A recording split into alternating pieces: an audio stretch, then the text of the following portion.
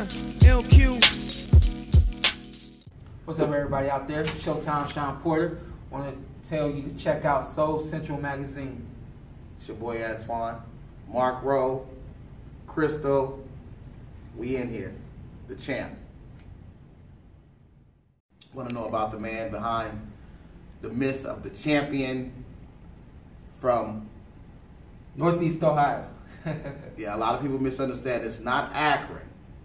It's Northeast Ohio. Yeah, born in Cleveland, actually.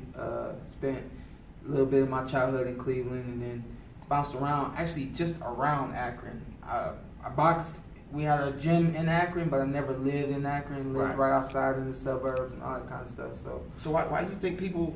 Well, I just always tell people, man, I represent Northeast Ohio, and I'm actually, you know, honored and privileged to represent a region as opposed to just a city. You know what I mean? So, but growing up, you know, when I boxed, sometimes we were announced from Akron, which is why boxing people still think that I'm from Akron.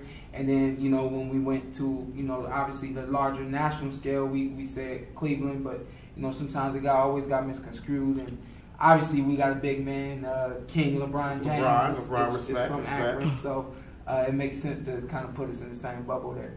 But I mean, you in the class all by yourself. I try to be. I mean, you know, I'm honored. I try to be. Thank you. I try to be. And that's how I was raised. You know, I was always raised to be my own man, to do my own thing. Even now, man, I don't follow any trends. Right. I don't listen to the music everybody else listen to. Everything I was just listening to Babyface. You know what I mean? That's your era. You know what I mean? So, and I'm 29. You know, so everything I've always done and was taught to do was always taught to do on a big level and just separate myself from everyone else. So. Even now you see me at the fights, I'm wearing a tailored suit where everybody else has the jeans off their pants or off their ass. And, you know, 5 and 6 chains where I just have one. And it represents something. I promote myself. You know what I mean? So that's it, man. That's just me. What made you want to box? My dad literally made me box. Respect to Mr. Porter. Yes, sir. I love telling this story, man. We had a rule when we came to the gym, myself and my brothers.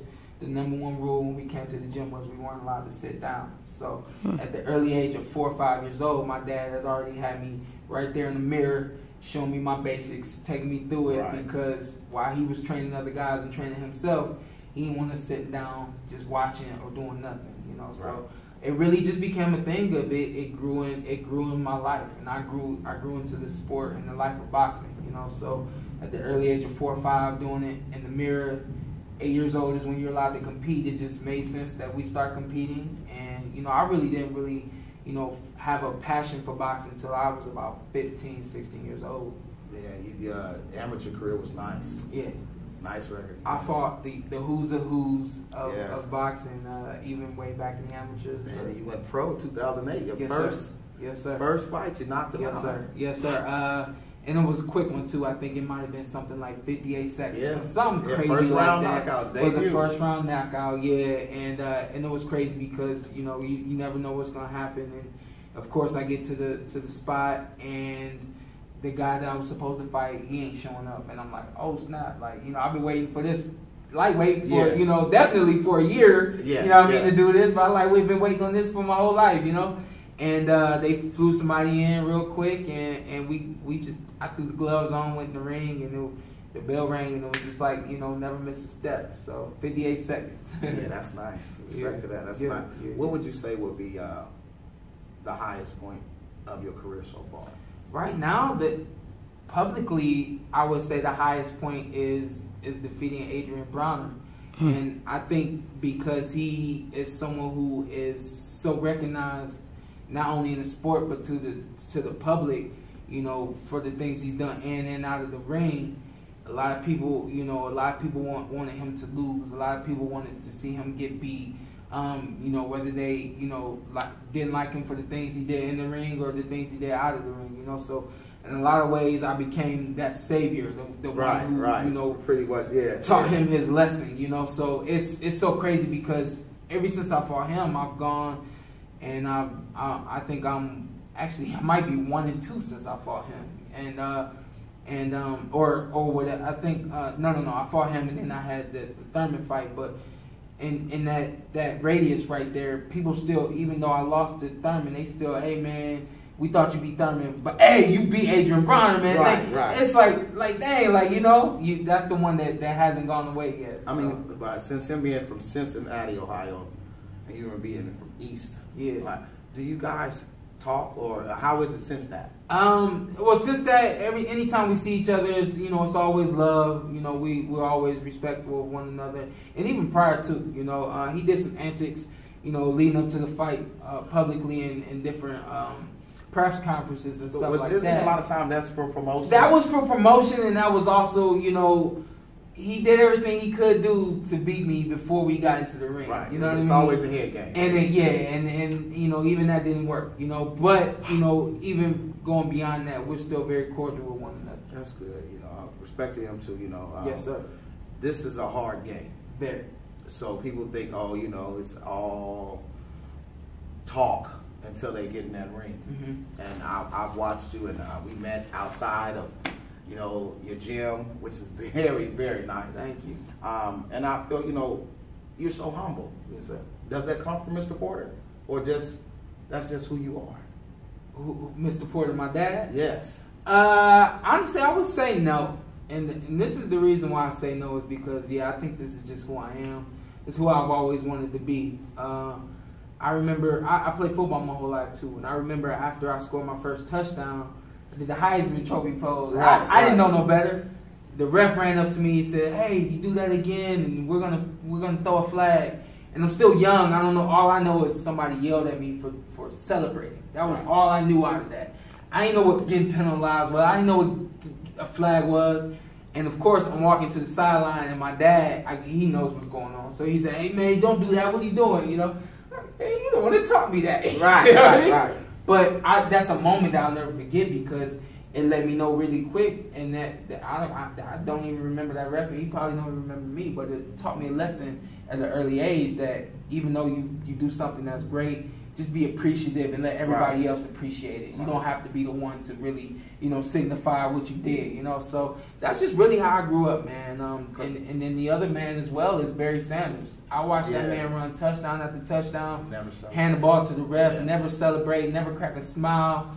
And I just really, really respected him and looked up to him growing up. So I would really say those two little things right there are why I am who I am. Because I watch you in your interviews, and I'll be like, this guy's humble, man. It's like, and it's not like a facade. It's not fake. You can see it's real. Well, I'm God-fearing too. I'm God-fearing, and I understand that, God doesn't like anyone who boasts. Right. That's not why I don't boast, but I think what you see when you see me doing interviews and all that kind of stuff, it's just me trying to be the best figure of God that I can be. You know what I mean? So I never really want to do or say anything that's going to, rub people the wrong way or make them feel have any less respect for me or anything like that. You know what I mean? And I think that's what it is. A lot of people have so much respect for you. Mm-hmm. And it's not just how you put hands on people, it's how you carry yourself. Yes, sir. Yes, sir. Putting hands on people? Yes, sir. It definitely helps. Yeah. But it how you carry yourself, and man, I just appreciate it. Like I said, I've seen you out. You're humble. You talk to people. You don't mind taking pictures. Mm-hmm. Just let some people know about the man. I feel like that's how I'm supposed to be. And along with that, I try my best to set an example for not just the boxers, but all the other athletes coming into their professional sports. You know what I mean? We see a lot of guys who end up broke really quick, or they get into trouble really quick, and their draft status goes down, goes plummeting really quick. And I want to be that example that, you don't have to go out there and spend money on all the lavish things, because they're not going to last. What's going to last is your reputation, how you treat other people, because they're going to go and tell somebody else. You know what I mean? So that's really it, man. I try to, just have as much fun as I can. Clean fun is what I call it. That means I'm always playing Monopoly, cards, or going to the movies, you know what I mean? and I like doing karaoke. So when we gonna see a Mrs. Porter, a little Porter's coming around? I'm not sure, man. I have this one lady in my life. We've been together now for 3 years going on, and everything is solid, you know. So obviously, for me, that was what I was taught. You know, even though I didn't grow up in a family that was, you know, they did the marriage and then they did us. I was always taught marriage and then kids, you know. So I'm trying to do it the right way. And of course, we speak about those things. So maybe soon, maybe soon. That's good, man. That's good to hear. I mean, 29 years old. Yes, sir. I mean, right now, you're at the top of the world, man. I tell you what, man. At 29, I can honestly say I haven't made too many mistakes. No mistakes that have been, you know, long lasting. You know, so you know, at this point, for me, it's just a matter of continuing to stay focused on this career that I have right now, trying to move into some other things and develop other things. That way, when I'm done boxing, you know, I have some things that are long lasting, and I'm able to, you know, just be the the fruitful, respectful person that you see now. So tell us about your up and coming fight.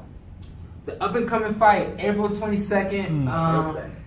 Yeah, happy birthday to you, April 22nd. Yeah. I know you will be tuned in. Don't ask for the shout out after, because I'm going to forget. I'm going to let you know right now. But not when you put that pressure on you. But honestly, I'll say it right now on camera, man. I would love to come back and be able to celebrate my victory along with your birthday. So I know you would love that. I would too as well. So we got that. April 22nd, I got Andre Berto, who is very, very well known and respected in the boxing game. Shout out to Berto. I'm not sure of his record, but he's done it all. He's a beast. He has held the number of championships, and yes, sir, he is a beast. He has warrior spirit, and actually everybody's looking forward to this fight. So couldn't be more humbled and excited. So where's the fight? This fight's gonna be at the Barclays Center. For anyone out there who doesn't know, that's where the Brooklyn Nets play. Right. So. I'm excited. This will be my 3rd fight there. The last fight was there. Every time I go out to New York, everybody's asking me when I'm coming back. So I'm happy to be going back to Brooklyn on April 22nd. Well, you know I wish you the best. Yes, sir. I want nothing but the best for you. Yes, sir. Yes, sir. I appreciate it. Man, tell everybody where they can find you at. God bless everybody out there. Keep checking this man out. You can check me out, Showtime Shawn P on Instagram, Facebook, Twitter, all that good stuff. God bless you. We'll see you soon. Soul Central Magazine. That's where we at. What's up, everybody out there? Showtime Shawn Porter. Want to tell you to check out Soul Central Magazine. It's your boy Antwon, Mark Rowe, Crystal. We in here. The champ.